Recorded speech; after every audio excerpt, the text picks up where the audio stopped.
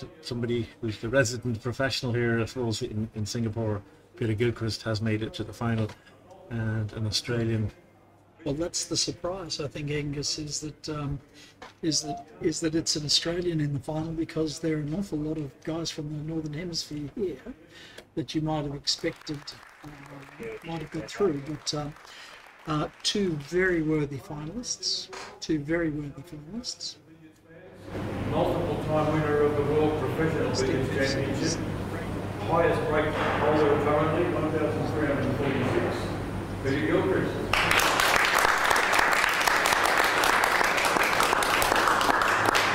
Your referee for tonight is Stephen.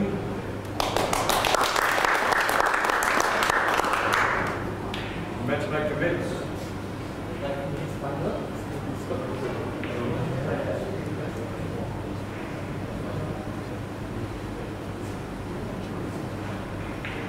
Steve Mifsud is about to get us underway.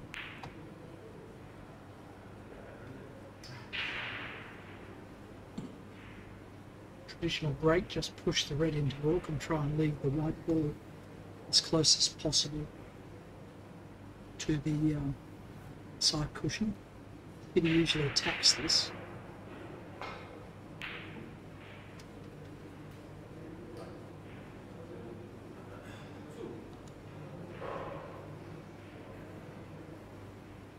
Well, he was playing the cannon and fluked the pot on his opponent, so immediately Steve under pressure here.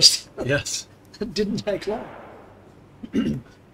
The opening's going to be very important here. Yeah. If Gilchrist gets away with a lead of 200-ish, that's going to put a lot of pressure on Steve Mifsud. Super shot there, his own fluke perhaps. No.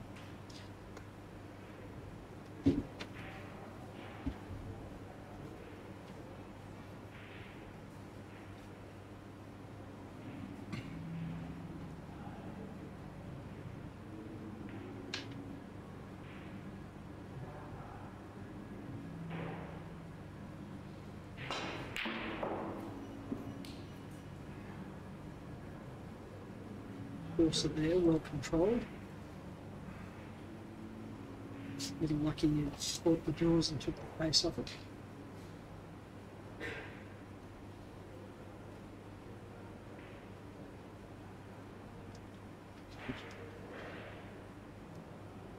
I'd be thinking about a stun pot to leave it in off the white.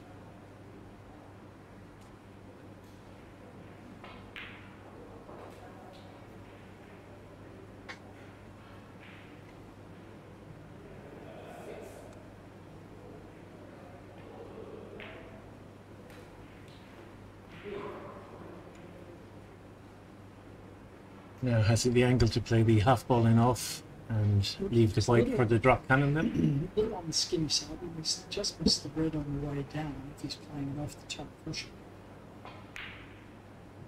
Just misses the red on the way down. And now he's perfect. Yeah. Now, Angus, you were the Irish boys billiards champion, is that correct?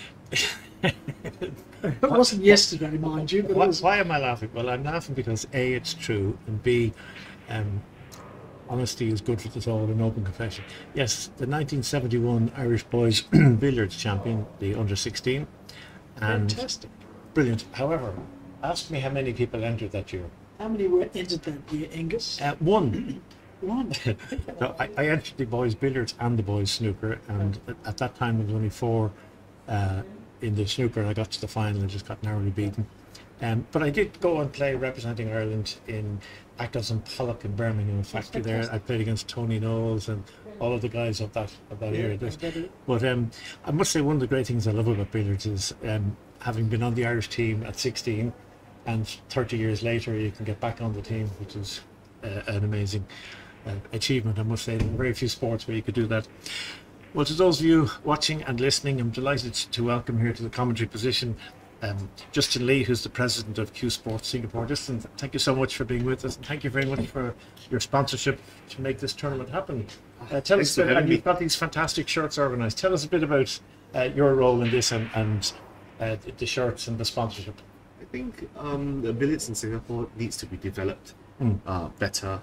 both as a spectator sport and as well as a participating sport. If you notice, we have a group of young, talented Singaporeans participating in this tournament, and it's a once in a lifetime opportunity for them to come against the world's greatest players. I mean, yes, they have Peter to spar with every year, but to have a big group of really strong opponents, it's a little bit different. The atmosphere is a little bit different, and I think one thing that we thought we could change something in Singapore for the first time to follow like what the pool players are doing globally, which is to maybe ease up on the seriousness a little bit for English billiards. Yes, the dress code has been the traditional dicky bow, white shirt, the waistcoat, and I think it's a good idea to loosen it up while maintaining some sense of a costume or a uniform. I don't fancy people in shorts and flip-flops playing. I don't think that's the right way to go, but I think this formal casual, I think is a good idea. I think maybe for not the blue ribbon events. The blue ribbon events, you still want a bit of professionalism, a little bit of decorum, where you retain the tradition of the sport to be in line with Q sports in general. But I think for precursor events like the Singapore Open, for any World Billiards Championship, in fact, such events could have a version of its own anywhere around the world.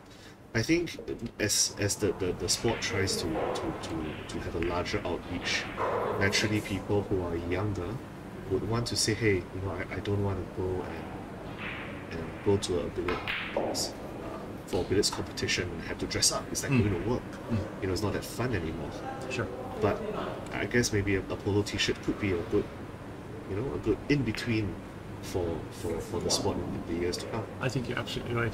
And you mentioned all of the young players having an opportunity to compete against the best in the world. And I know from personal experience, it is both a bruising encounter, but it's unbelievably rewarding when you realise there are very few sports where, for example, you can't go on the soccer pitch and kick with Ronaldo or Messi or whatever. You don't get to do that. Whereas in billiards, you can actually play against the number 1, the number 2, the number 3 player in the world, and it's a fantastic. And also, it really invigorates you to see what can be done on the table. Yeah, for sure. I spoke to some of the Singaporeans that took part in this event, and I've got nothing but good things to say, nothing but good feedback from them. In the past, everything that they want to try on the billiards table has to be from own experience, from trying and to make the shots that they thought they could do, or they thought they understood just by watching the players play on television. But having your opponent or having all of these top players just on the same table as you and asking for advice, it's very, very different. It's very different from them saying, hey, no, I think your stroke is a bit wrong. I think you need to contact the ball a little bit more firm. It's really different from saying, hey, I think this is how it's doing it on YouTube and trying to duplicate the shot. It's very different from having the person who's actually making the shot telling you, no, I think this is where you're going wrong, this is what you should be doing, your focus should be shifting, etc. Brilliant. Well, Justin, thank you so much for coming in to see us, and thank you for your continued sponsorship. It makes a huge difference, and I know that Jason and everybody at WBL and here in the club, we're so grateful for the input that you have, and please do look favourably on us in the future, because it makes a huge difference. I think Singapore is in a very unique situation right now. If you see where we are in Southeast Asia, we are in a place where Q Sports thrives. You have pool thriving in the Philippines, you have snooker in a big way in both China and in Thailand. But where are we in billiards? I think Singapore is a very interesting place where we can influence the sport. Not only do we feel that by hosting this tournament in this region, we can increase participation, not just in Singapore, and we hope that this will be a good example for players in the region to say, hey, maybe this is something else in the game of Q Sports that we want to take up, that we want to push. And maybe Singapore is that place that we can give them the experience and the excitement to say, hey, I'm only a $200 flight out from Kuala Lumpur, or $400 flight out from Jakarta, let's give it a shot in Singapore. A great idea. And may I say from personal experience again, the benefit of playing billiards to somebody who plays snooker, the knowledge of the angles for laying snookers, getting out of snookers, it really is very, very beneficial. So while there are different sports and different disciplines, I think a mix of the two is fantastic. So lots of people who play snooker mightn't immediately think of playing billiards, but I can guarantee you, if you have a look at the game, watch it on the live stream, come here to the Russell and play it, and you'll suddenly, it will develop your snooker playing skills for the better. Yeah, I completely agree. A snooker player myself, this game was a very big change in mindset. It was very difficult when you play this game for an hour and you start looking for all the half ball angles. Yes. And suddenly you have to switch back to snooker and the mindset totally shifts. But I think that's the beauty of playing billiards. That's the beauty of playing cue sports. Just share with you a conversation I had with Ronnie, and we were saying that billiards is the kind of game that everyone should be playing, because billiards gives you the long game, gives you you mentioned the angles, how to get out of snookers. I would say also it gives you maybe short planning for 4-5 steps ahead, right? So playing pool will give you probably the short game where you really have to focus. You can't lose your focus on some guy is going to take 6 racks off you. And snooker is a game where I guess everything comes together. So if every single cue sports athlete is somehow proficient in all the versions of these games, I think you might see a complete cue sports athlete. Well, one of the things that we're trying to work on in WBL, and I've spoken with Sean Murphy, the world professional snooker champion, who's a good friend, who is a 300 break billiard player. And what I'm trying to, if you ask me for my utopia, my dream is to have Sean Murphy and Ronnie playing in a tournament against Peter and Dave Cosier, a 4-man exhibition 2-day event or whatever, and perhaps maybe have a best of 7 in snooker and a 500 or 1,000 in billiards, and cross-fertilize it, and for people to see just the same skill set adapted for the different games. And I think that we need a couple of big star players who have huge TV coverage, who are household names. I mean, for me, one of the tragedies of billiards is that people like Billy Gilchrist, Dave Cosner, or whatever, Mike Russell, are not known outside of the billiard fraternity, really. Whereas if you say John Higgins or Stephen Hendry or Ronnie Sullivan or Sean Murphy, everybody knows. So that would be my wish, that we could increase participation by seeing the big stars. So, but we're so grateful to you for coming on board. I'm really happy that World Billiards has accepted and chosen Singapore to host this variant of the version, this year's event. We hope that you will come back again, and we will definitely do our best to see how we can make your event work and to accommodate your requests in the future. And hopefully your event hopes comes true, that you could have Ronnie play snooker. Wouldn't it be brilliant? You could have seen what Judd Trump did for the 9 ball. Absolutely. And that's a good example of how maybe if all of the events come together and maybe just have a games of your own, that could be something that we're looking forward to. Justin Lee, President of Q Sports Singapore, thank you so much for coming to us. Thank you. Well, that was fascinating, Angus. So he's a new convert.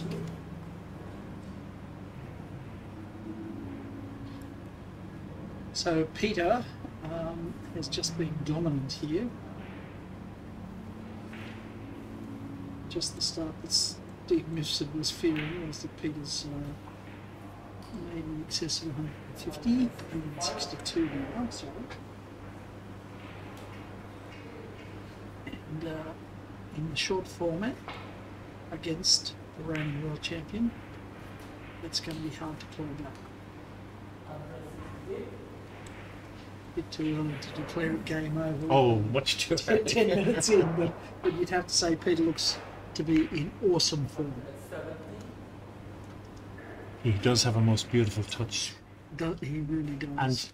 And I'm 6'3", and I have real difficulty being able to bend down over the cue. I cannot get my chin on the cue. Well, and Peter's even taller than I am, and yet he manages so beautifully to get his body down. I know he has had back problems in the past. He has, and when you look at him and you get a good side-on shot here, he arches his back. His hips are higher than the table, but he manages to get all the way down. That has led to a lot of back problems over the years for Peter, and oftentimes how he's playing will be a function of how his back is feeling.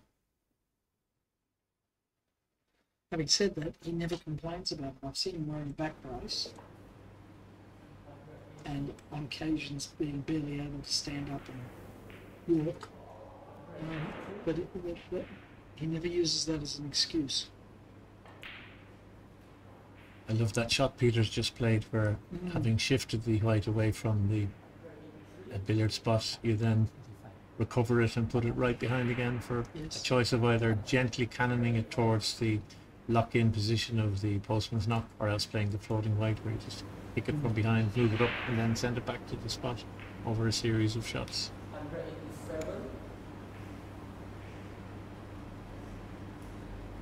That white's getting a little close to the top cushion. I don't think you'll be able to get directly underneath it, so his recovery shot might be to kick it a bit sideways. Oh, Ooh, must have taken his eye off the ball, but a break of 190 there for Peter. Now this is really important for Steve if This he's is to really start himself this first visit, or this particular visit, Peter. Well, the breaks here have been very short, of course. There's only 30 minutes between those 90-minute matches. So Steve's been on the table, both been on the table pretty solidly for the last 6 hours. And that could count in Steve's favour here. He'd only gone too cold during a 2-hour layoff. I noticed he puffed his cheeks there just before he took the shot, Yes. realizing the enormity of what he's about to do. No! Save me.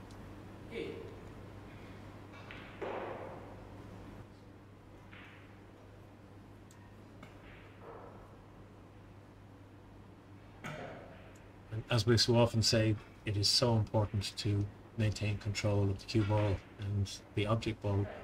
So he's Now, trying what a to, gorgeous shot that was to actually screw off to get to the far side of the red. It wasn't perfect. Yellow's gone a bit too far, but even to conceive of that shot. a lot of right hand side and swing over towards the yellow. It's like a little bit of insurance there. Yes. 5 shot. If he's dead straight, he may screw back. He's got a little angle here.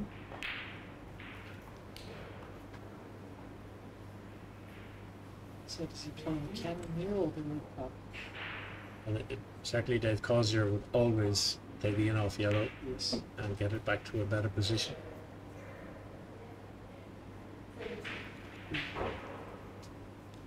Appears to be a drop cannon position. Bit of a lottery as to what's going to happen after this, but we'll find out shortly. Well, if he plays it correctly, he'll get a 3/4 ball contact on the red, send it off the quick. Now he went full ball on the red there, so he didn't get it sending it towards the pocket. But a couple of little, maybe the 2 cannon push through will work here. Pick off the yellow, and skinny off the red, and end up facing the right way. Prefer is around the table shot, his signature shot. No, push through. Now I think we're going to see the shot that we call the Mif. Yes, it's quite close to the red, so to speak. It's,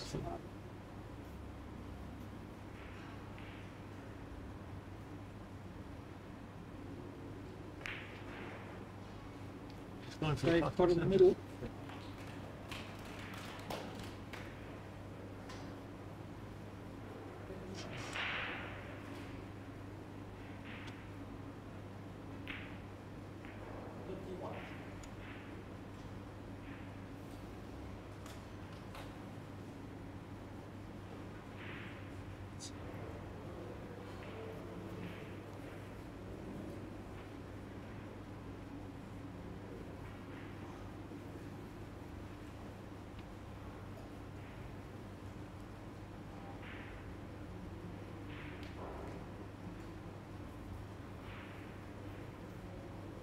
Obviously, great respect for the difficulty of the pot had he taken it on. Now he doesn't Yeah. want the yellow too close to the cushion, or he'll have a tough one here. It's got a tough one. He'll have to screw off the yellow across the red, I imagine. Yeah, I mean, I want to players with spot. I was about to say on the green spot, screw it across because that brings it around the angles. And regathers them.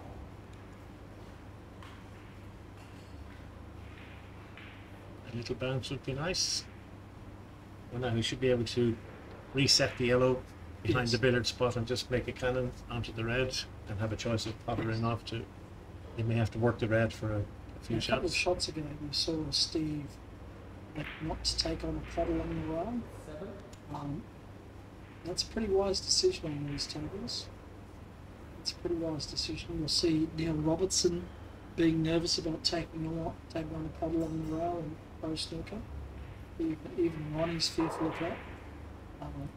They do drop, and they don't roll out. The pockets play true. But even a millimetre off the cushion, you will miss the shot. 2 millimetres off, you'll definitely miss it. Interesting, he just had to take the pot yellow there. And now, Double balk. No, single balk. Yep.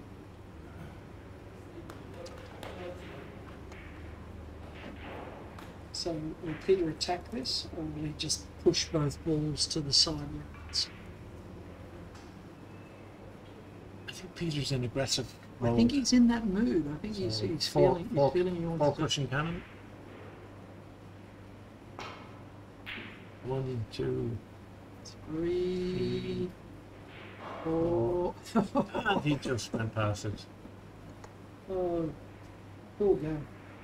So 48 feet and you missed by, missed by an inch. Close.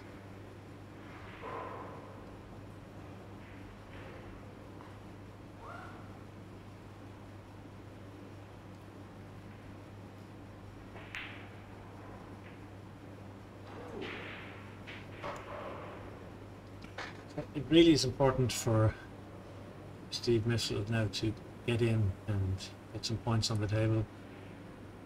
If he can screw in off the reds, he should be able to do that without much difficulty. If he's playing running side on the cue ball, it's going to spring the red further down the table.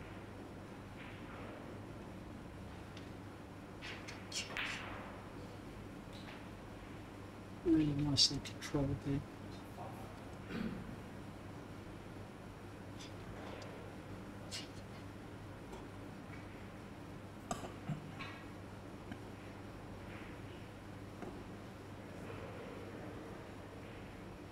Now, if you've just joined us, please tell us where you're from. If there are any questions about the format or what's going on here, some of you may be new to watching English billiards played and wonder what strange shots these guys are attempting. Every time we stream, we have somebody comes on board say, "What the hell is going on here?" So feel free to ask. We're all on the pathway to learning. So is he going to play a gentle, slow loser to the centre and leave the so. yellow down for a little drop cannon? Yep, I think so. Foolish on the yellow. Oh, wow. No, he went 2 lengths. Okay. Need a bit of luck here to get the right position. He's got it. Well played. Played for that. He's trying to get the angle to get the yellow across towards the red. I don't know that he fancies this though. He might be playing the cannon. Just get the yellow out into the middle of the table.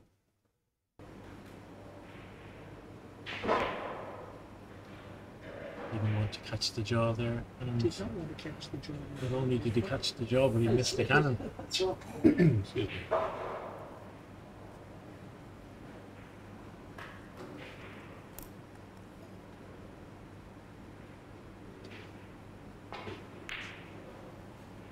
Just while we're watching, I want to tell our viewers from other parts of the world a little bit about my co-commentator, Angus McAnally. He's director of World Billiards, but Angus is actually very famous in the Northern Hemisphere, and especially in the English-speaking parts of UK and Ireland. He's almost a rock star, the Elvis Presley of Ireland. You flatter me. But no, it's true. I mean, you were part of a famous rock band back in the day, and then television presenter and radio shows and Magician, comedian, comedian, one-man show which he's taken on the road, and a fabulous entertainer. You are most. one of our great personalities in world billiards, and we are blessed to have him lending his insights to the beautiful game and acting as the director of world billiards as well. So we are doubly blessed. Well, in Ireland for about 25 years, I did the TV commentary for the Irish Masters snooker tournament. So Yes, and you also ran like a top of the pop show, didn't you? indeed, yes, Yeah, that's right. So a variety of them. So it's lovely to. I've been meeting up recently. I did a number of exhibitions with Ken Doherty, with Stephen Hendry, with Dennis Taylor, John Virgo, Ronnie O'Sullivan. So I'm just loving reconnecting with the lads because we haven't had the Irish Masters for a good number of years now, and actually it was when it used to be sponsored by Benson and Hedges, were a tobacco company, and then when the tobacco sponsorship was precluded you from having tournaments, the Department of Health in Ireland sponsored it for 3 years, but then there was no sponsor available, and that was the beginning of the Chinese events that were held, and we kind of lost it in the calendar, so it hasn't been got back. But I think all of the players will talk about this wonderful auditorium just about 20 miles from Dublin called Goffs. It was a show ring for horse sales, a completely round amphitheatre, perfect on 3 levels, so everybody was really right in the crowd. So the atmosphere was unbelievable, and if you ask any of the players, they'll tell you how much they love Goffs. While we've been talking there, both Peter and Steve have missed. That would be a cardinal error now at this level in the game. The foundation of the billiard game is a lot of half ball in off, and to miss those now, we could say, is virtually inexcusable at this level. It just shows you the fallibility of. Well, it shows you really how hard this game is. This is such a hard game, and for our first time and new viewers, these guys are making it look deceptively easy. It's not.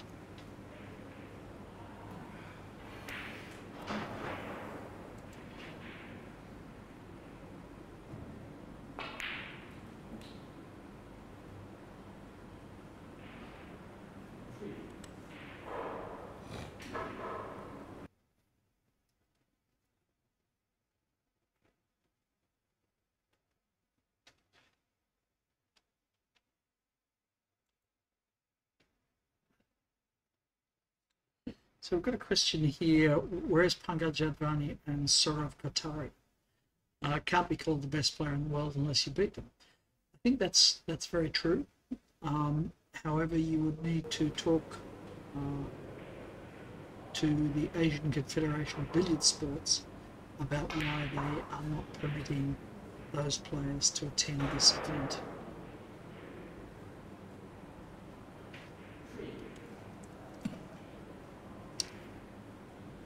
Both of those players, and indeed a lot more from Asian countries, had actually entered, but then were forced by the Confederation to withdraw their entries. We think that's a great pity because we agree they are truly great players, and I think these table conditions would have absolutely suited Sora and Pankaj. There's a premium here on these slick tables for pace control and accuracy, and both of those guys, but many more of the Indian players, Dhruv Sitwala and many others, are tremendously accurate and would have been certainly in the final stages of this event and the event to follow the World Billiards Championship. Suffice to say, we are at an absolute loss as to how any governing body would say to members that they were not to attend the World Championships. It makes no sense. Well, that's right. These guys live to play the game, and it's effectively a restraint of trade. I don't know whether you have those issues in Australia, but in Ireland, but certainly in Australia, people are allowed to make their living doing what they do, but for reasons which are not clear to us, that's not the case.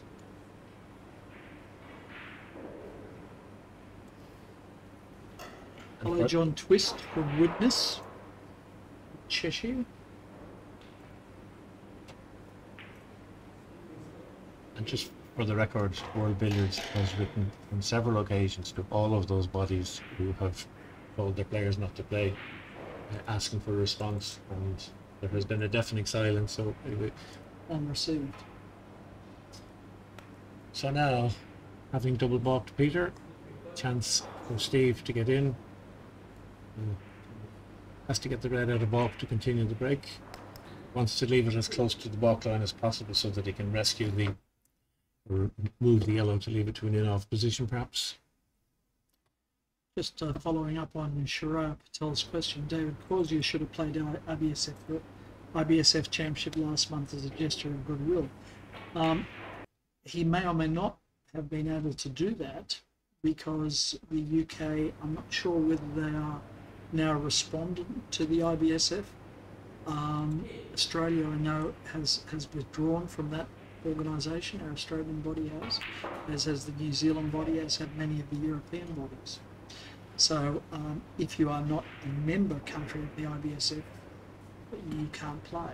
So there is this is an open event. Anybody can play this event, professionals, amateurs, regardless of your nationality, your gender, your religion. This is an open event. IBSF events are based on national memberships.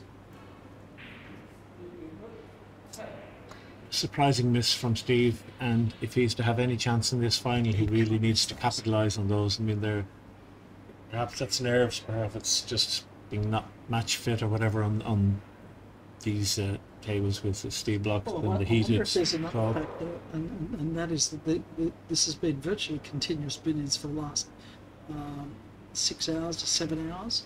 Half-hour breaks only between the matches, 90-minute matches. It's mentally exhausting and physically demanding. Mm.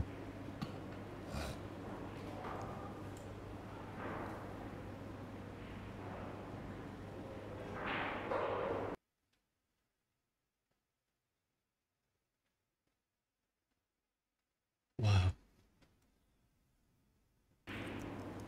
Mistakes from both players, and it's a question of who can capitalise. And I've said it already, but let's say it again. This is really important for Steve to get in now. It's really important.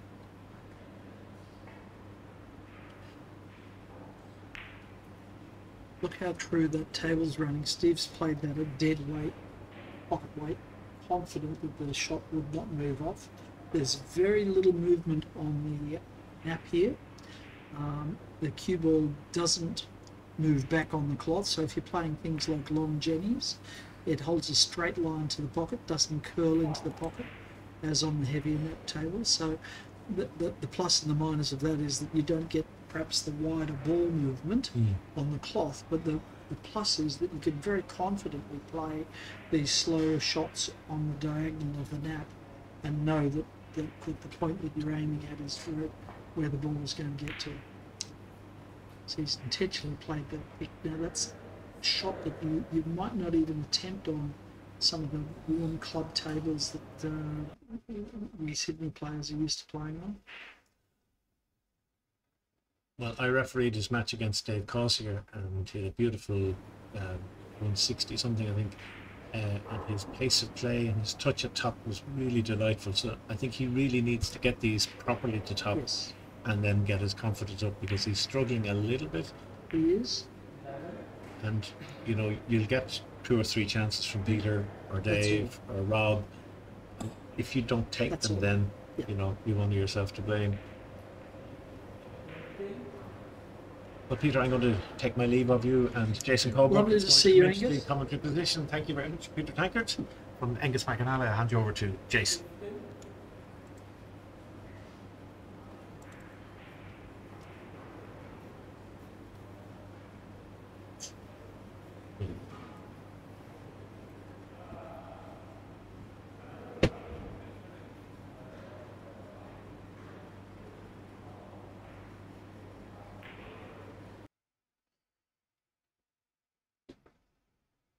Interesting comment in the Facebook comments. Where is Pankaj and Vani and Saraf Kathari? Well, they withdrew. You can only beat the people who turn up. Yes. We're joined again by the boss himself, Jason Culver, head of World Billiards, and in his part-time endeavours also manages to run the greatest snooker academy in the world.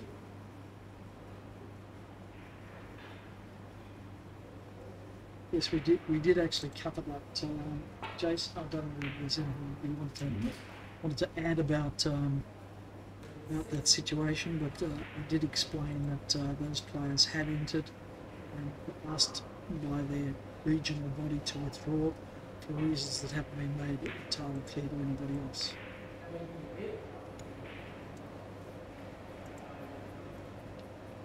Yes, it's a great shame that some of the good players were prevented from playing. Yeah. I rather fancy that we might have been watching a Pankaj Saurav if we attended. Two great players.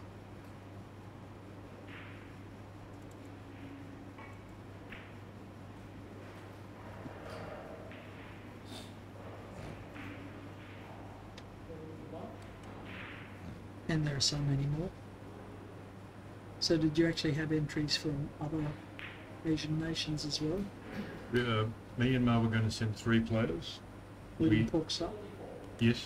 Fantastic. And we had we were in contact with both Vietnam and Indonesia. And just at the point where they needed to say yes or no to whether they were coming was when the somebody decided that not to let them play. Still not clear who was going to stop them from playing because there'd been no statements. Or indeed why. Yeah.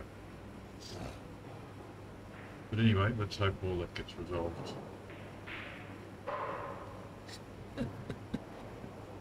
Mick Boyne's correct too. Some players were banned from playing because of their wives.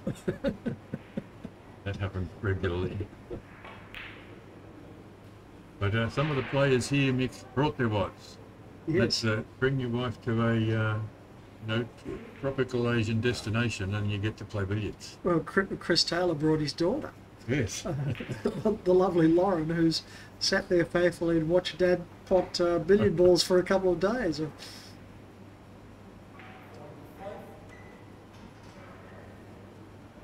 Steve's on a little break here. He needs it. This is one of those tricky positions to recover the yellow. Very In tricky. fact, in the little video that Peter did during the Was that Ask the Champ? Ask the Champ, yeah, this was Yeah. one of the places where we discussed what's the best way to recover that ball. Yeah. If you play this drop cannon as a ball, it's very hard to get a good lead. Yeah. You I mean, you'd really want the red towards the top end of the table, closer to the side cushion than the yellow, and play the drop cannon. Yes, back. and that's Getting it there, That's right, dangerous. very So let's dangerous. see how he goes. Okay, he's having a little lash at it now, but I don't think this is going to move it much, is it? Maybe enough. He's probably not. Well, look, these run-throughs with side, they're tough on these tables. Yes. I can't They tell don't how call close on he is to a cloth, half do they? ball on the red. Yeah, and you get the throw. Yep. Even if you're playing very thick run-through, you still get that initial throw. Yes. You've got to hit a bit thicker. So he's Okay. going to play the sort of swerve. Oh no, screw back. Very nice. Ready. Oh, this is nice now. Yeah. How That's- good is that? That suddenly this is looking good. Should be able to get this yellow into drop cannon position, no problem.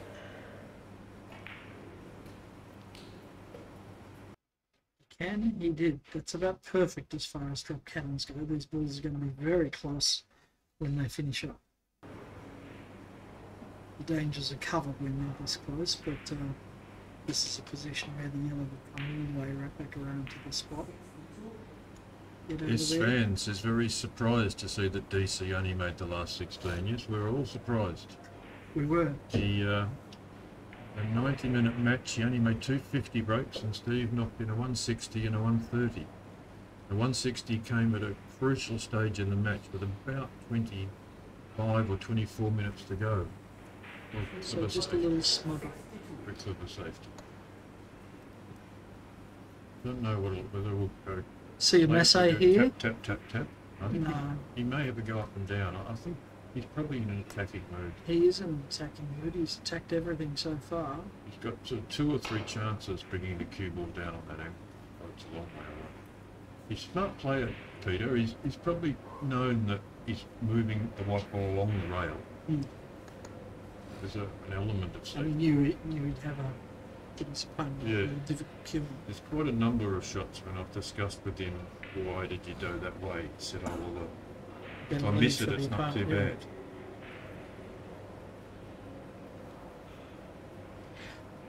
There's, Steve seems to be just hanging in there. I mean, there's really only 70 in the difference. Yes, it's And it good. looked like a lot more than that Oh, he's in terms of the standard been play. unlucky there. He's let Peter in here.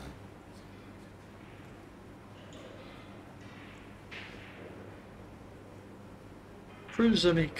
Hello, Cruiser Mick. How are you? Got plenty of Australians watching, so Steve's not lacking support. They're all from New South Wales. Where are your Victorians? Perhaps when we posted the streaming times yesterday, we quoted the Australian streaming time as Sydney. Perhaps Melbourne didn't realise that they could access it as well. I shouldn't say that being a Victorian. But you are right. John Squires, no, there's no clock on the screen on this particular setup we have here. It's too hard to sync the clock with the match clock.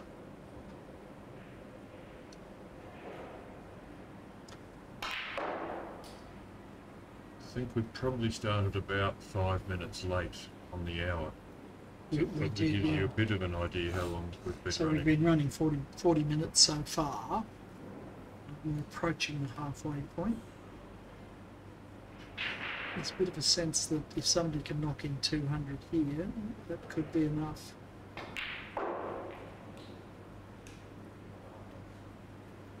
Someone to hit that a little bit, unless he wants to run down to just cut this red back in and take his cue ball down to The recover the white. white. Who's Or not is he playing that, is he? playing the thinning off a little bit? Well, if you can get the red over the middle pocket, you can put his cue ball just about Yeah. anywhere. You know, he's probably in no hurry to recover that white. It is easier to recover it from pots off the spot than from anywhere else. Yes.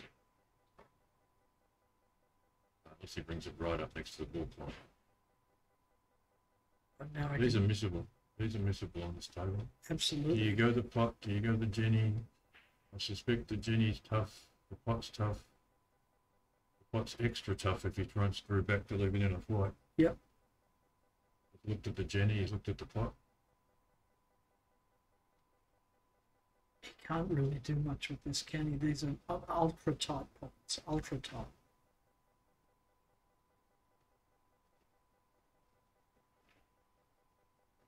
Yeah, tough shot. Yep, tough shot. Yes, for those of you watching, whatever is the tightest table you've ever played on, this is tighter. This is a star table, just the same as they use on the World Professional Snooker Tour. Now, having said that, Jason, it's only 2 months ago that Ronnie knocked in a 147 on this Correct. very table Yes. against Mitra and Long Hanger Time. And you were on the scoreboard. Yes, I was on the scoreboard. First 147 you've seen? Yes. First, Why? yeah, first Why? 147 like that. Yeah. And yeah, that was fantastic. Yeah. Hello, Henry Chakudi. He's supporting Steve. Member of the Yarraville Club, Billiards and Snooker Club, and Absolutely. great And supporter of Billiards the Australia. sport. Referee, player. And craftsman extraordinaire. He's created a special gift for us for our exhibition in Sydney, where he's created a Peter Gilchrist photo board. We've got a bit of a screen freeze here just for the moment. Just bear with us for a moment. Oh, they've taken a break. Ah. Oh, the players have taken a quick break. So it's not a screen freeze at all. It's us. Oh. Well, It's unusual in a 90-minute break. It is, but they've had very few breaks. Yes, this was the fourth 90-minute match today. Yeah, so And it might be why they're both a little bit scratchy, because it's well, I a said long that day. earlier. It is, and the breaks are short. At best, you might cram in some food and a drink and a quick toilet break, but then you're back on again. And there's a bit of a factor in some games where you can play a match that's potentially your final before the final. Correct. And Steve had that with Dave Corsia, his last 16 match. He would have expended a lot of mental energy on that match. And Peter's semi-final with Peter Gilchrist's semi-final with Peter Sheehan, that's a very crucial match for him, because Peter Sheehan has played well. So Sometimes Peter you Sheehan's beaten him can twice this year. really, you know, spend your mental energy.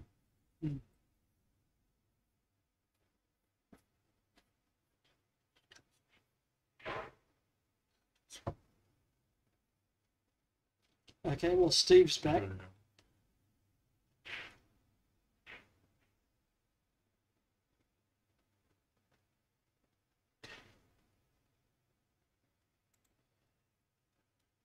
So about 100 the difference.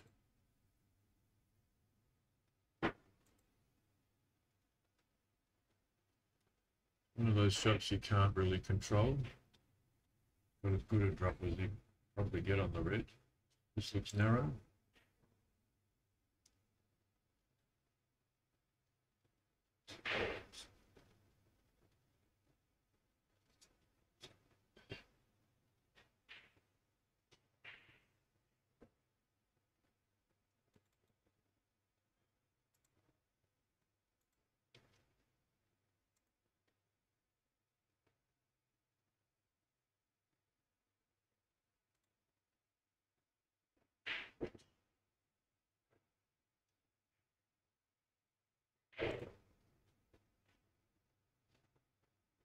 And Wannell is posted. He's actually in Singapore in these events. Yes, he played yesterday, didn't Yeah. The IBSF event is finished. Bankage could have played here.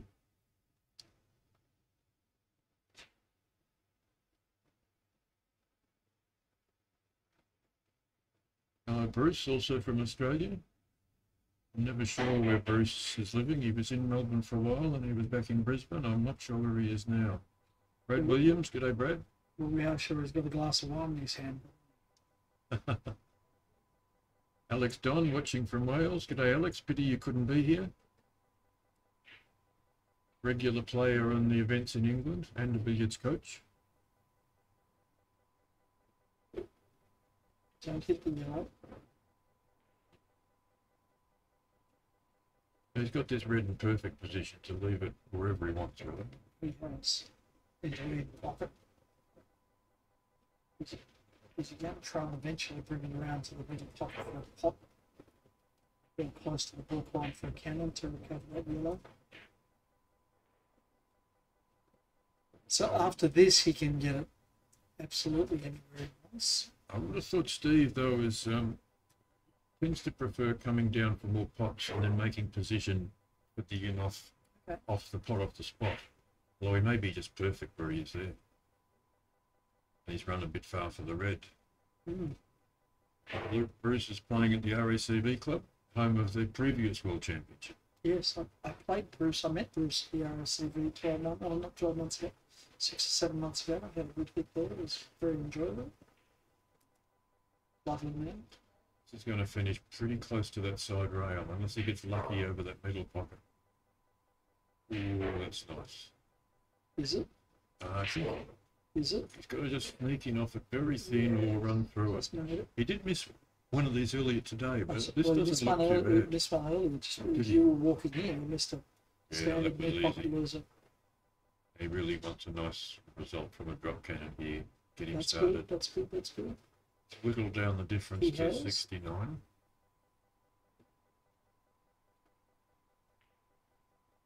He's in it.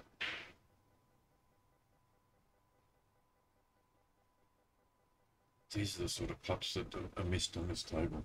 They are. Doesn't look that hard, but it's just so easy to miss it. Yep. As I say, these are impossibly tight pockets. Here we go. Commentator's curse. Yes. Make it with these. Well, there you go. Now, you would never see Steve Mifsud miss a pot like that on a table in Australia. No. You'd never see him miss it. It wouldn't happen. You can roll the ball along the top rail At couple of dead weight. millimetres out and it will go in. Yeah. But if it touches the top rail, it will not go in. Yeah. So Peter has done what most players do on the pit table at Leeds. Let's just leave that pot along the rail alone. Run through. Play Run for through value with with the cheap tech side. side. Make it a big pot. It's a pretty routine cannon. He's just got to make sure he adjusts for the slide off the top cushion. Or he's just slid behind it. Didn't That's adjust for the two slide. commentators' curses in a row there. I should But shut you've up. got it. No, you've got it right. The commentator's curse is that you say it and you get it Yeah. wrong. You got it right both times. This is tricky.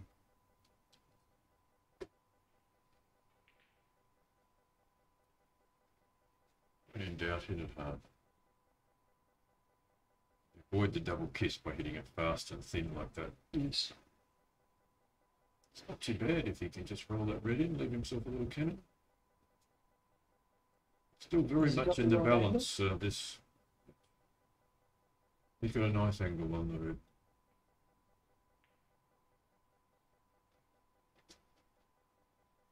So it's another chance for Steve to put a bit of pressure on. Yes, he's had a few goes. More goes than Peter's offered anybody else. Put it that way. A little bit hard on that one.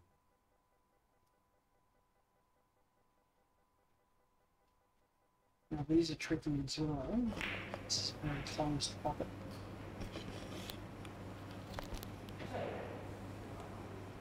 Too bad.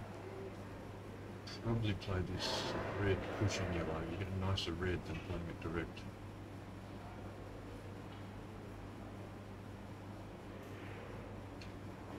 So we're joined by one of the pool players from Sydney, Oh, that slid behind too. Roy the Rocket. Now this is a game you might not have seen, Roy. It's actually called English Billiards.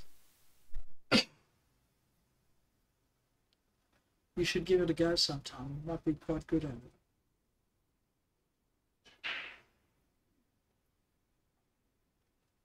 Oh, Steve will be disappointed with that miss.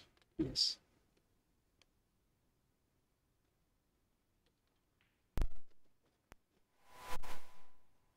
Do you think we'll see a 500 break on these tables this No, I week, don't. Chase? No, do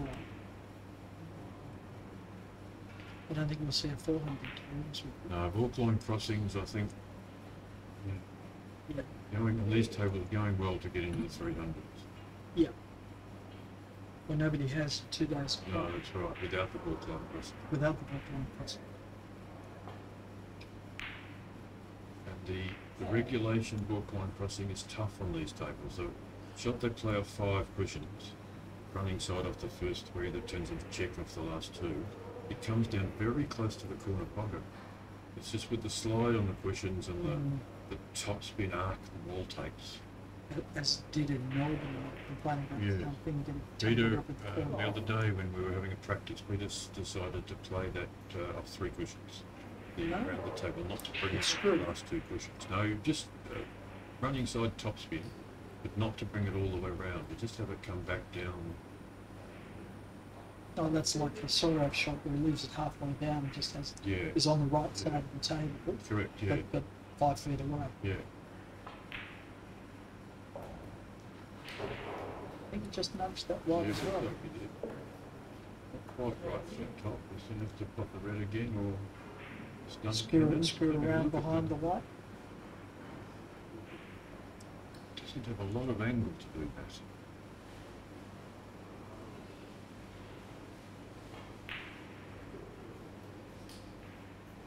Oh, he's left it Reset to it. tee it up white for Yeah. the set up the drop cannon again.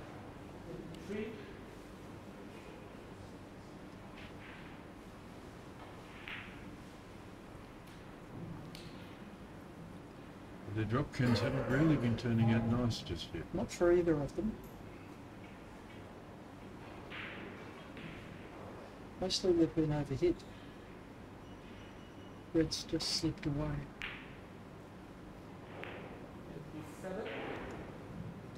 There's another one. There's another one. He may have a chasing cannon here, where red Yeah. pushes the white towards the corner and he chases it. Yeah, I think that's. Because I don't think the cannon off the top cushion first is on, or it's on but very tough. Yeah, I think we just. The other thing, you can play the run through the red with side, and you may get the cannon as well, or instead. But it looks like that white's going to go towards the jaws, so if he can topspin his yellow towards the jaws, there's every chance of colliding with it. But the red's questionable. I think that's what he's playing. No, he doesn't like any of this. May be concerned that he's actually going to lose the white if he plays this shot. Yes.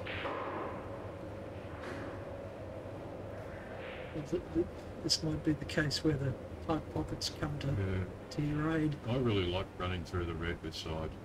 Yeah. Throwing the in off and maybe you get the cannon. Yeah. It's not an easy shot, but there are no easy shots. No. Is this a screw-in Screwing off? it, yeah. Screw-in off? But still lose the white.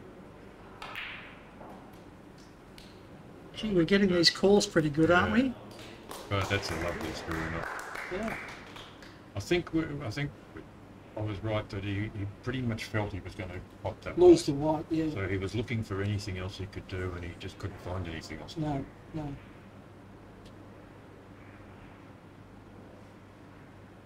See how his safety is here. So one ball and ball, red ball only in ball? No, that's the one where you play 3/4 ball topspin.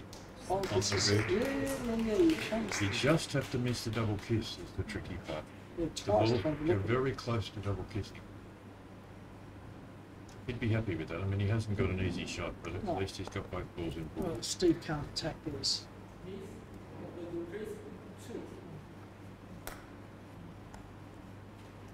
Let's see what you could do, Pierre. So this is not easy at this end of the table. You're You much can't more roll this. A lot of the lesser players would just roll this white down the side cushion, but it leaves a half ball in, can it? Yeah. Well, you're the middle ball here in a safety exchange. You don't want to be the middle ball in the safety exchange.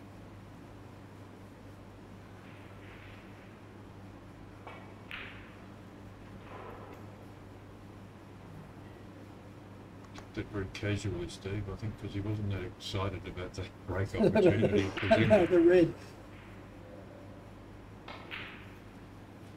Let's see what Peter can create out of this. He really does something pretty hard to get that Just red overhit back it a into play. touch. It's a little bit too hard. Two cushion cannon. Not so safe.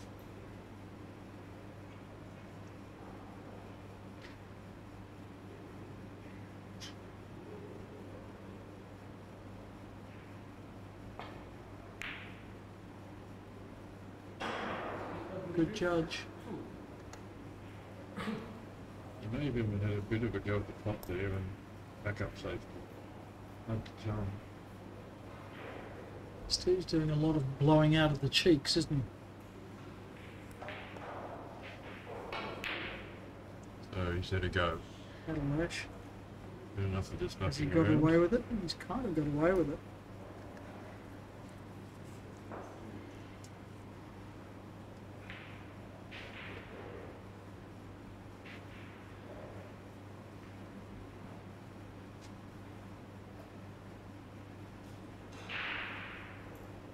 Another day he might play the screw in off the red there with side. Yes. Not in a final.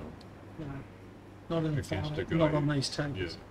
Not in the guy. Not against a guy that you suspect might be able to outpot you.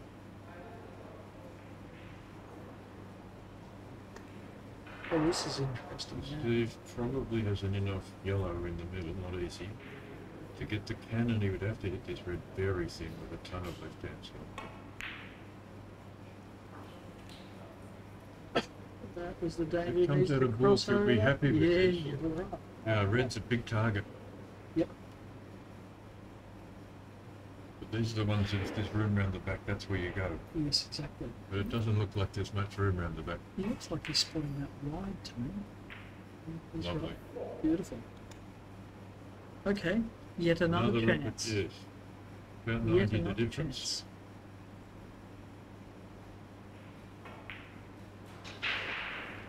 I think, Jason, at the beginning of the day, that you would have had, if you talked to a bookmaker and said, I'm betting that there'll be no Englishmen in the finals, you would have got very, very long odds. Yes, you would have. And there's a ton of them here. They're all pretty good. This is nice. Move yellow. I think he's alright for the behind cannon. It's a lot of side. Got to advance that red enough past the yellow. Didn't. Yeah, no, just happy to gather them rather than try and really crunch it beside. That's this Couple where of- he plays couple his of signature. Oh no. No, I think he'll just flick across a couple of times. Yeah. A Usually lot 2 of or the 3 times times. players try and develop these balls too fast. Yes. The good players just look across them a few times until they sit nice. Yep. It's Now called you can tap get tap through. slip through. Yep. What he did there. Very nice. Just tap across them until they open up a little over a ball and then slip through the gap.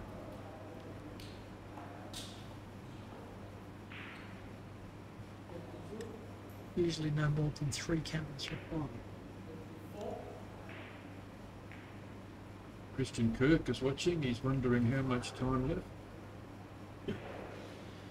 There isn't. You think you're 30 We can't minutes? see it. Yeah, about 30 minutes. Pity you couldn't be here, Christian.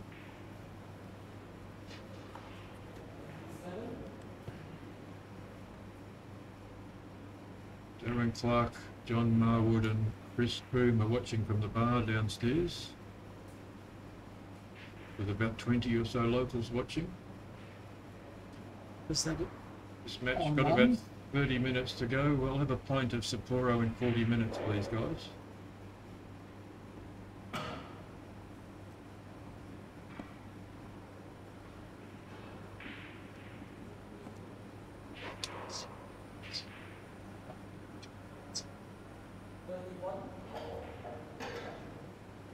Oh, he's lucky he's got a touching ball there. Very, very lucky. Peter's going to have a look because this is crucial. Very keen to find a gap. No, he's conceded. Referee Stefan Ng's doing a great job. They don't play a lot of billiards in Singapore and they don't play time. They play 100 up format. So this is a bit of a new experience for some of the referees and they've really worked hard at getting some time in and getting familiar with the format and the rules.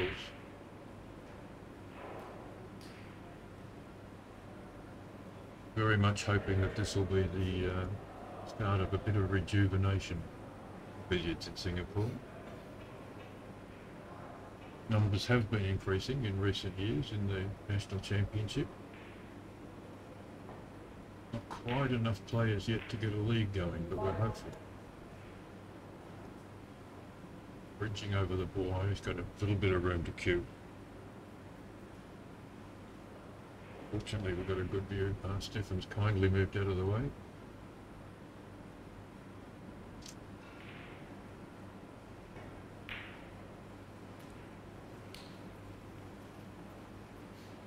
So the difference is now under 60. This could get interesting.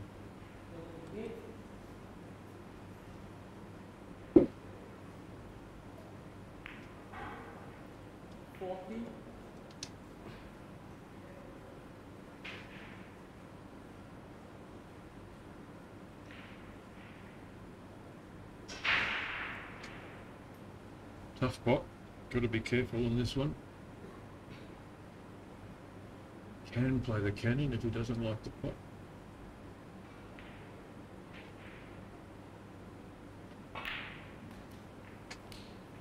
Play both.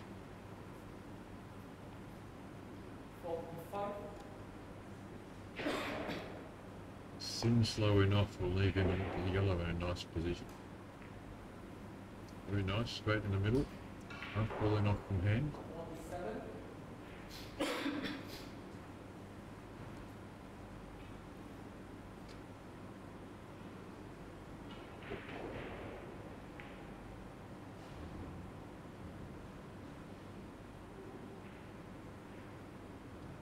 Just doesn't want to bring this yellow up to centre of the table. He'd really love to bring it up for a rock cannon, but it's a bit tricky.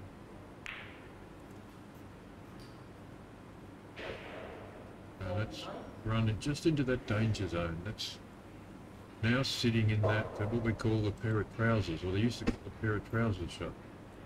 So if you catch this wrong, you lose both balls. I mean, you get your ball back, but the yellow goes in. Should be all right. Just. So 27 minutes, 35 seconds left. There was a toilet break, so if you didn't catch that, the official match clock is now 27:26. So we've got a match on. Cannon off the top cushion. And play these as a bit of a gather in front of you, just like he's done there. I think that's the way to play it.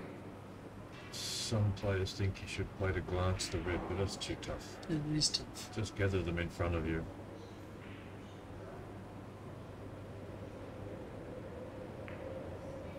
I think he's played what we call the Steve Mifsud there. Yeah, the move. Played to leave the screw back cannon and bring the red through balk and back down this end.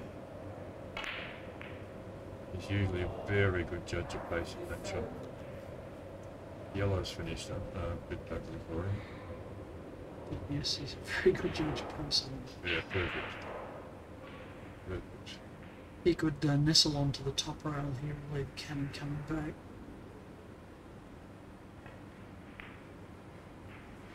Gone for the cannon early.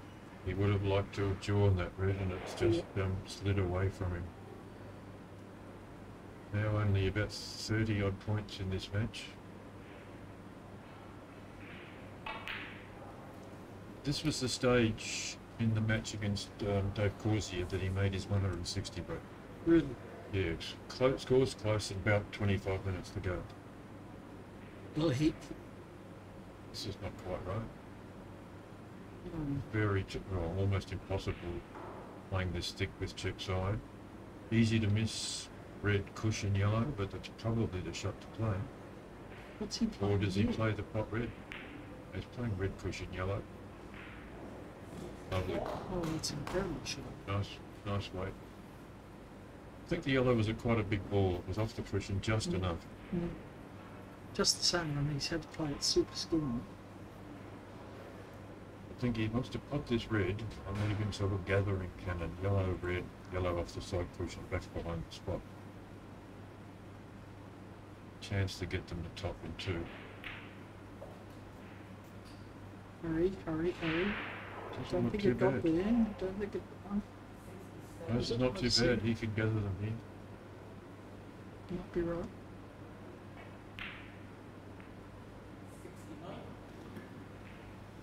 Just underhit it slightly, but it's not too bad. It's on his good side. He's a right-hander.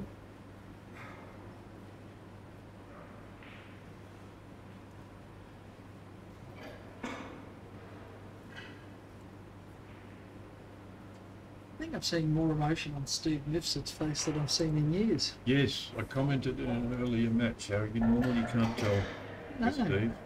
Very, he actually prides himself on that he doesn't show much emotion. I mean, he's blowing out his cheeks, his wry smiles. It's more than I've seen in decades. He must have been to acting classes or something.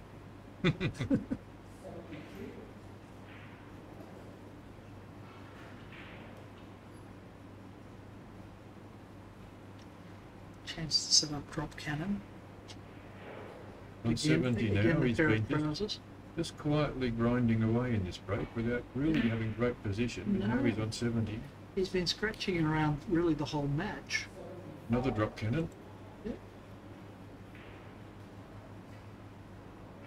What Mac Rinkowitz describes as a plague of drop cannons. He thinks of the... There are far too many drop cannons in the game as far as Max goes. Now, this is not bad. He can pop that red. Yes. This is actually pretty good. A bit hard to tell whether the... I don't think he's blocked. He doesn't think so either.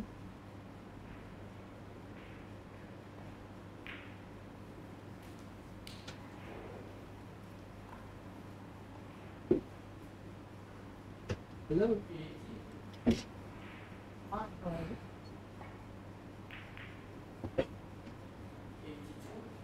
The white up off the cushion, left a very nice red.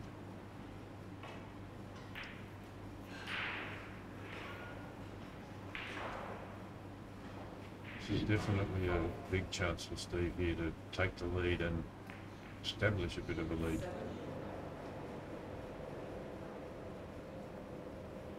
I want a little bit less angle on the red, I think.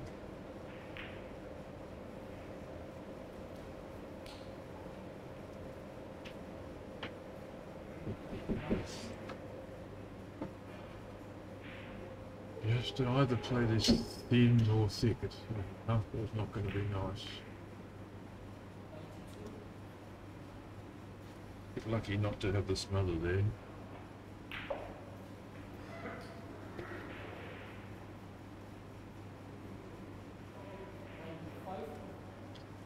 It's a bit straight here. You need an angle to just screw back gently, or we may have to go into the cushion. Oh, that's it. Just That's, gentle. call that the stun back. Yep. Where you just want a little bit more angle than the screw back's going to give you. Yep. Hit your cue ball below centre, but not very much below centre. That's a nice That's shot. good.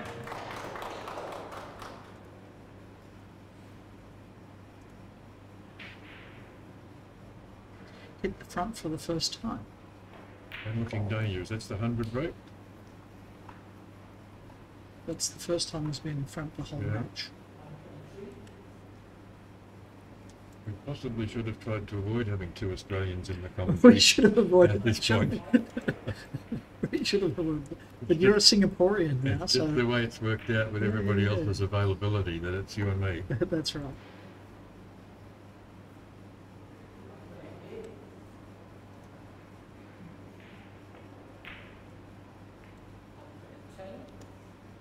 Ooh, that's tricky.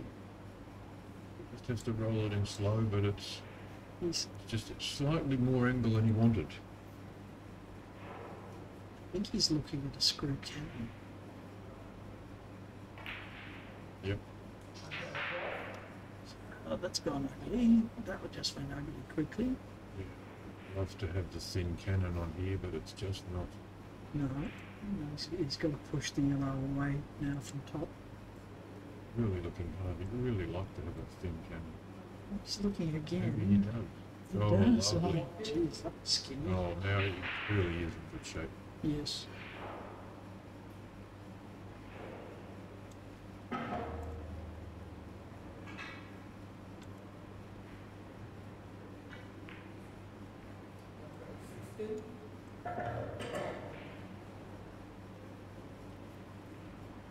Peter will be feeling a little bit uncomfortable now. He will be. Suddenly he's 20 behind and Steve's at the top. Yep. And I mean, they've both had more chances. They've offered more chances in this match than they've offered any of their previous opponents. So But it's this is now perfect. This would be a big win for Steve. this would be the biggest win of Yeah. his billiards career as a World ranking, open event. Yep. world ranking billiards event with good quality, world class field. Oh yeah. Yeah.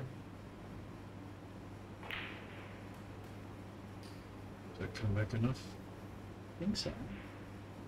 Yeah, It that's has. okay. It has.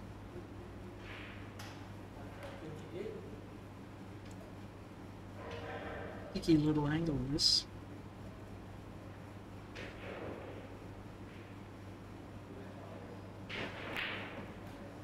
Yeah, Very good. punches it through. A nice angle for the cannon off the Recovery, top cushion. yep.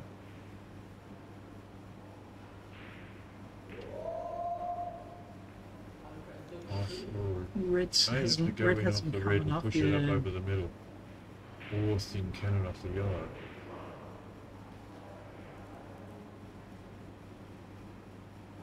It's a little bit wide, probably just took the running side.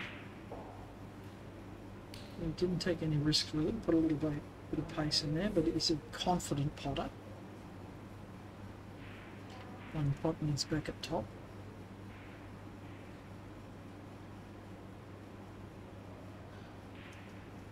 Leader's now 40. Oh dear me. Oh. How easy to miss that one. It is so easy to miss on these tables. Especially Exactly when 18 you minutes. want to run your cue ball down the other end. Yeah. If you're just Gotta put a bit rolling that pace. red in dip Yep. pace, not so bad, but Now, Peter will play a run through here, will he? Yeah. yeah. And that's pretty nice. Yeah, that's experience right there. Not attempting the pot down the run. That's very nice. Beautiful pace control. Red's done a Didn't drop. want the 5 shot there.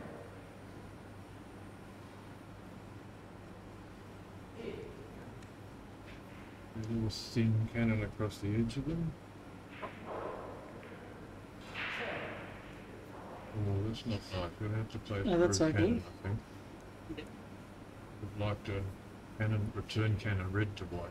He Would have got a been little just too through much white of a to red, didn't Yeah. he?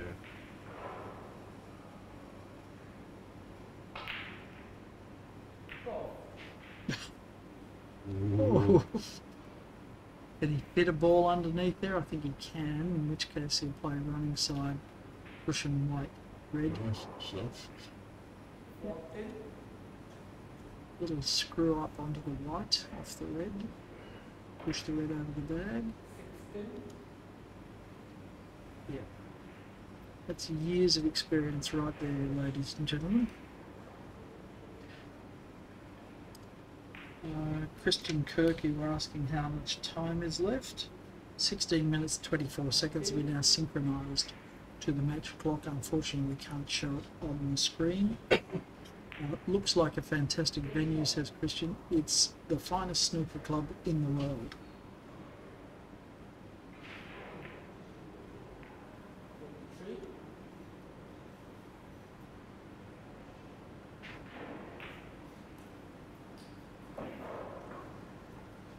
Peter coming back now. 15 minutes left. This is going to Virtually be, neck and neck. and it's one of these guys that hogs the table for the rest of the, like another 10 Yep. minutes or so. There's going to be a close finish. Yeah. Great match. Perhaps not the best quality we've seen. Peter's knocked in 3 200-ish breaks, 253 being the best. But Not in this match. No, not in this Steve- match. Steve knocked in 140 something, 30 Yep. something. But no, I was saying this match is perhaps not the best quality, but it's certainly a dogfight. And in many ways, that's more fun to watch. These lopsided, timed battles. What's he playing? Wow, that was brave. Don't know whether he was playing the backup cannon or Well, I don't know either. If he wasn't, he was incredibly brave.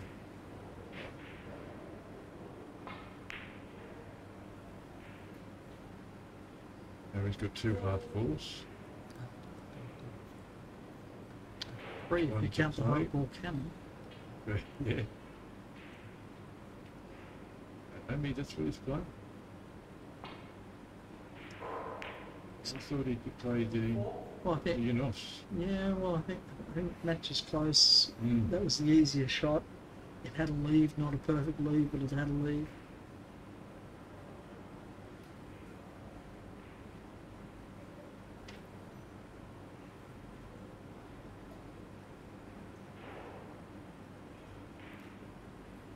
I think regardless of the outcome here, this will give Steve a lot of confidence for the World Oh, yeah. Championship.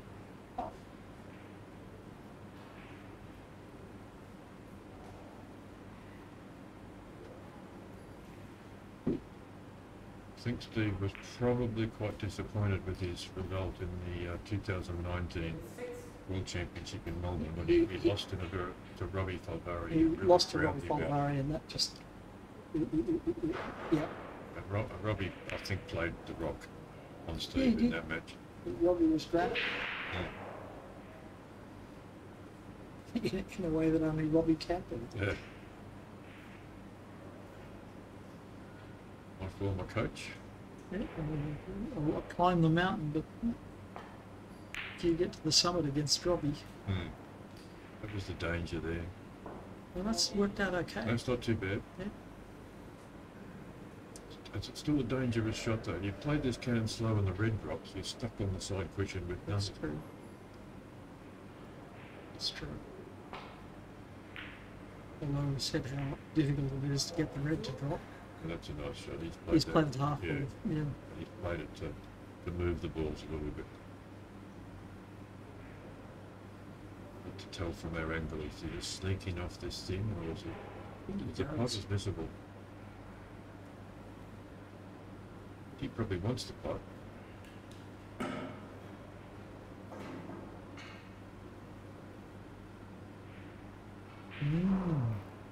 Okay, this is missing. Gee, we're getting a lot of balls right today, aren't we? What's happening here? We're usually wrong. Uncanny. Uncanny.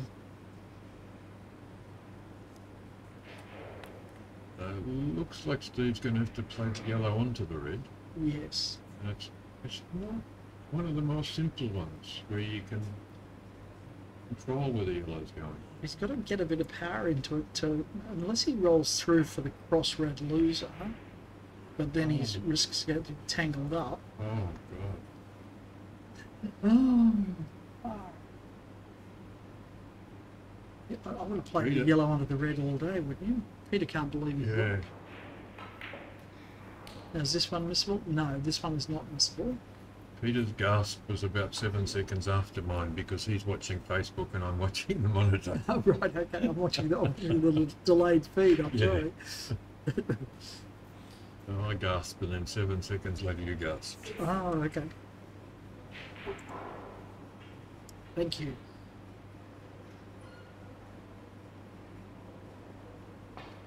So Peter's back in front.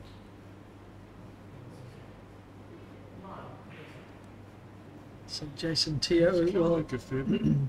Jason saying, "Come on, Peter," and a G'day, few Jason. Australian viewers are saying, "Come on, Steve." Jason Teo's a good mate of Peter's. Yep. One of our regular drinking buddies. But Steve Abeya's watching. G'day, Steve. How long left? He's asking. how long left? That's an excellent question. 10 minutes 34 seconds. Through. Get that white up into play. He has. You want options. Whoever wins, I can tell you that they are going to be a gentleman, because these two guys are two of the finest gentlemen in the game. Yes, true. Never heard a bad word from either of them or about either of them.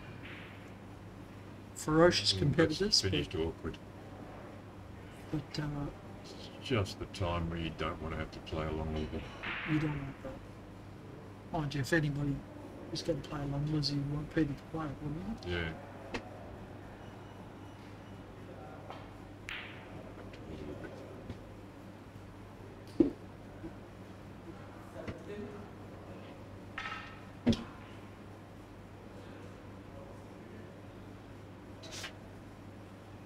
That was nicely played. Nice little half ball in off.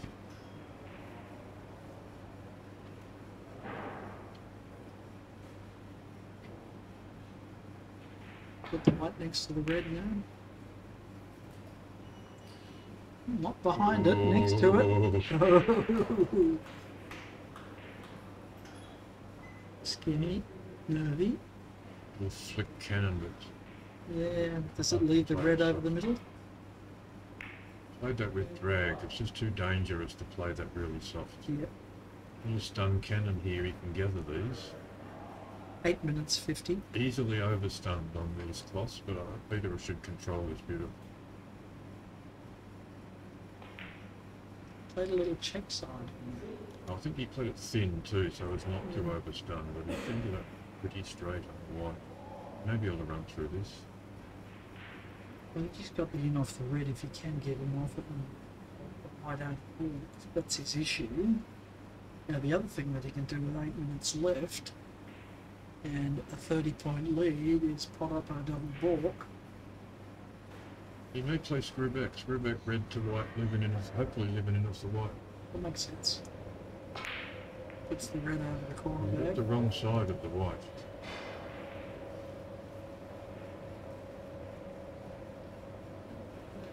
It's hard to tell from our angle. It doesn't look like a natural enough white in the middle. It looks very thin to make a white cushion red cannon. You see the red to it. He can. Nice. He did. Now he's got exactly Very that good. spot you showed us in practice the other day. Do you play this one cushion, two cushions? So you tell us how Peter plays this. He plays this 3 Well, cushions. I don't know whether you play the attacking way. He plays this thin on the white with a ton of running side to bring the white Two down behind the cushions. spot and get in behind the red. What Yes. you want to do is push the red towards the other middle pocket Right. and end up with the pot red in the middle and the white behind the spot. So thin off the red with running sides. Thin with off two the white cushions. with- Thin off the white with Yeah, running with side. running side. Two That's, cushions. but that's his attacking move, and I don't know whether that's what he's doing now. Standard move. Yeah. So he's played that a safer way. Yeah. It's really when the red's a bit further out on the table that he plays that other shot. Mm.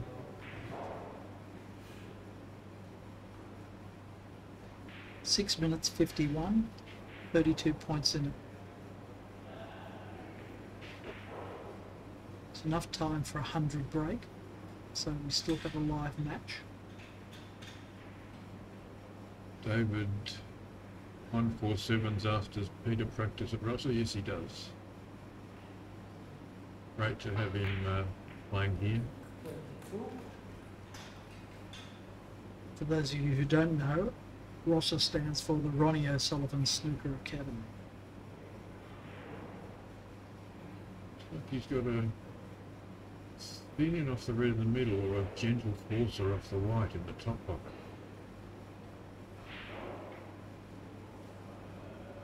Just deciding which one of those two options to go to.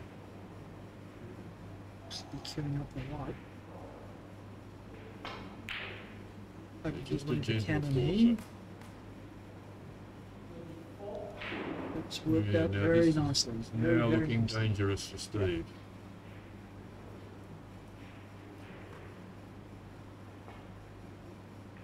What's the, your resolution is poor? Your resolution must be very poor, Chris. The score is 346 to Peter Gilchrist, 308 to Steve Mifsud.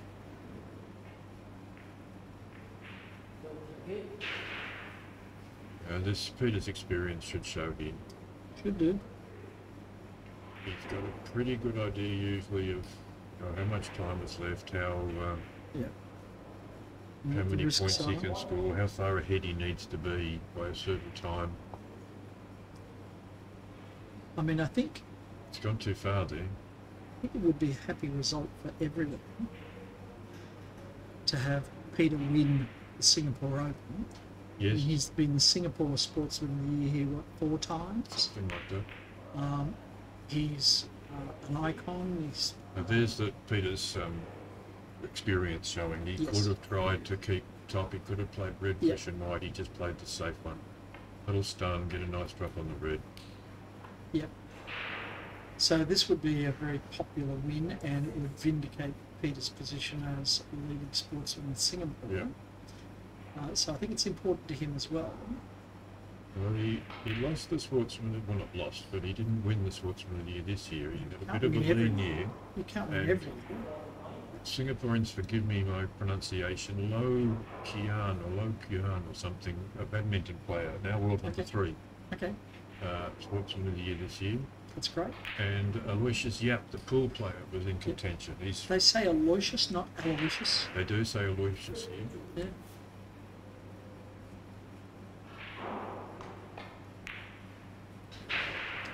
And I said that we pronounce it Aloysius, they said, well, why? That's fair enough. Yeah, Because it that's doesn't fair look enough. like that. It doesn't look like Yeah. Aloysius, does it? Let's see a little cannon white to red here. Why would you play a long loser on the red when you don't have to? The lead is now 56. How long, Peter?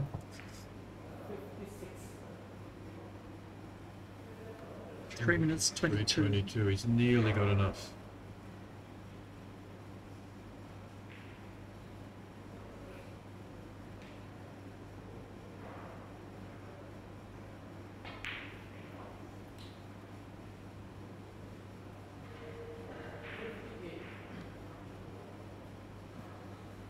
Three minutes even. And exactly 60 ahead. Peter needs, or Steve to win. Peter needs to miss now. Leave something. Now, I guarantee you what he did there was not gamesmanship. No. Lining up No, one no, shot he doesn't do and that. then changing. You know, he doesn't do that. He doesn't do. He had a look at the enough white, thought, no, this is safe. But you will get, that's what some players do in a time finish. No, I've seen Line it up and I one don't shot, like it. But change with your the mind. Peter, I've never known Yeah. Peter to do No, Peter doesn't anything do like that. I think he's safe now. Peter Gilchrist is going to be the the straight speed Singapore Open Billiards champion. And I think Steve will be delighted to have been runner-up to Yeah. the great man.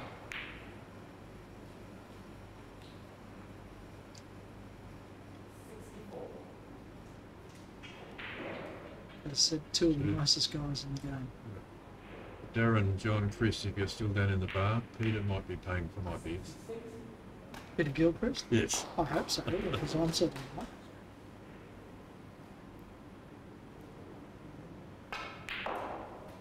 Yes, if you could set up an account with Peter's name, I'd really appreciate it.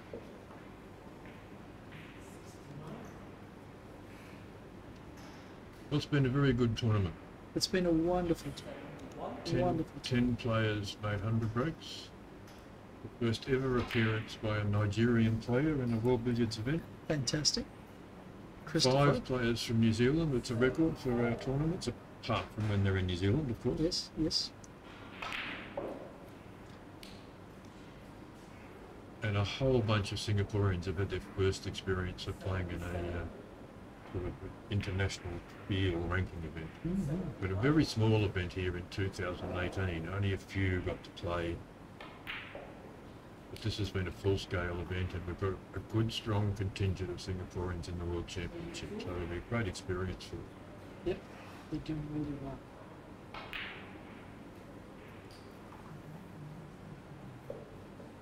Greetings to Dan Lynch from Cue Ball TV. Hey, Dan.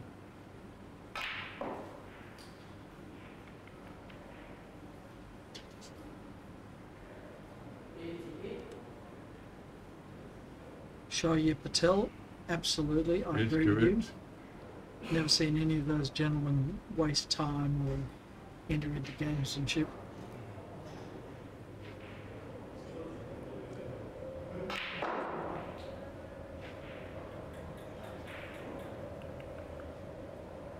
That was a clever shot he played to use the jaws then.